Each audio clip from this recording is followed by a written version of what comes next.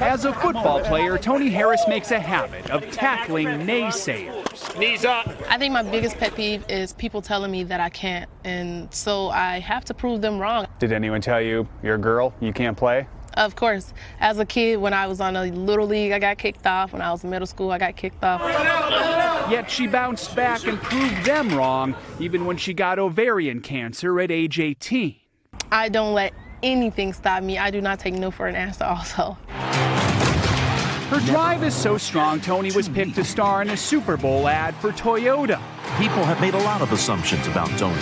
But I've never been a big fan of assumptions. Now, after 2 years of playing free safety at East LA College, a community college team, Toni has received scholarship offers from 6 schools. And today, Central Methodist University announced her pick, though leaving LA won't be easy.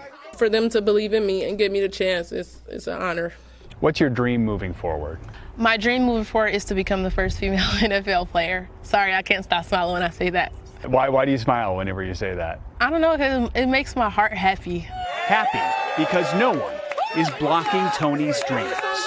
Joe Fryer, NBC News, Los Angeles. Hey, NBC News fans, thanks for checking out our YouTube channel. Subscribe by clicking on that button down here and click on any of the videos over here to watch the latest interviews, show highlights, and digital exclusives.